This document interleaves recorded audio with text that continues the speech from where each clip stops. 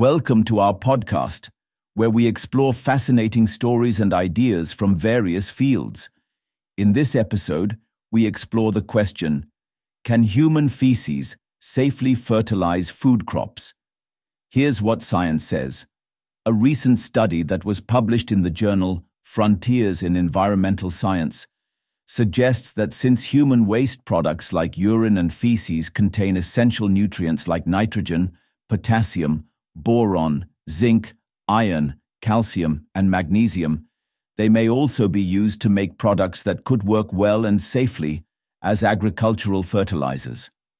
According to the study, material made from recycled human urine and feces is effective and secure nitrogen fertilizers for growing cabbage.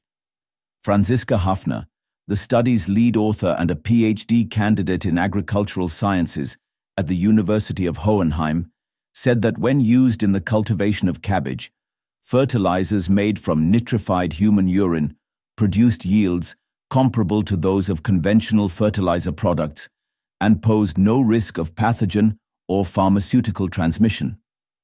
Climate change and the Ukraine war are causing trouble for farmers as the prices of fertilizers are shooting up. Humanity will need to transition to a circular ecosystem where the majority of resources are recycled in order to tackle global challenges including the climate catastrophe. The combined use of nitrified urine fertilizers and fecal compost, according to Franziska Hafner, resulted in somewhat decreased crop yields over the long run, but may improve soil carbon content over time, fostering the growth of climate-resilient agriculture. According to the research, the marketable output varied between 35 and 72 metric tons per hectare, was highest on plots fertilized with urine, crop, or vinasse, lowest on plots fertilized just with fecal compost, and intermediate when fecal compost was supplemented with NEFs.